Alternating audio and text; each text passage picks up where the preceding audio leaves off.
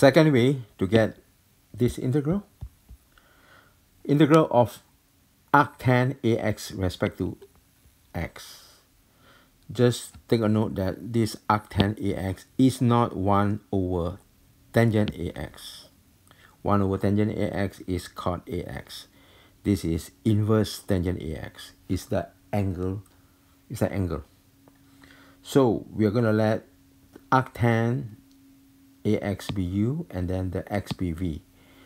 And then when we have integral u dv, you get uv minus integral v du. U and v interchange to get over here. This is IBP, integration by parts. So you have integral u dv, you have u v, integral v du. The u now is du means that take the derivative of arctan ax. The integral of arctan ax is 1 over 1 plus square of the argument times the derivative of ax, which is a dx. A constant out over here, and then the x here move in front, and you have integral of x dx over 1 plus ax square.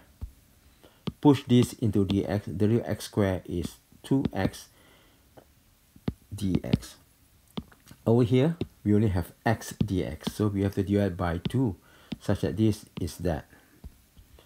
Half constant out, multiply with a, you get half a, and then you have integral of dx square over 1 plus a square x square.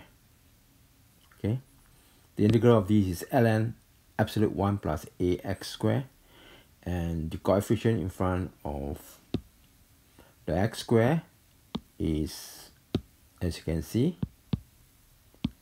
is 1. Coefficient in front of x square over downstairs is a square. So you have to divide by a square for correction. While the a downstairs cancel with the a here, you get 1 over 2a now. ln absolute 1 plus a x whole thing square plus c. Everything is the same. Done. Thank you for watching. Hope video is informative and helpful. Before you go, make sure subscribe, share, comment, and don't forget to hit or smash the like button. Matane!